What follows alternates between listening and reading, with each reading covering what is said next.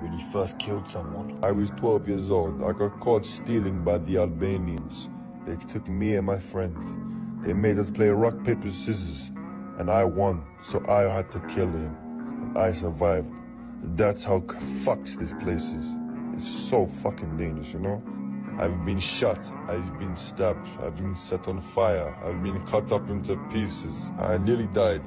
Yes, I know, it's fucking crazy, but at the end of the day, you know, this is Albania, you know, that's how we get business done. You look at me wrong, you die. You look at me wrong, you end up in a ditch. Do you hear me?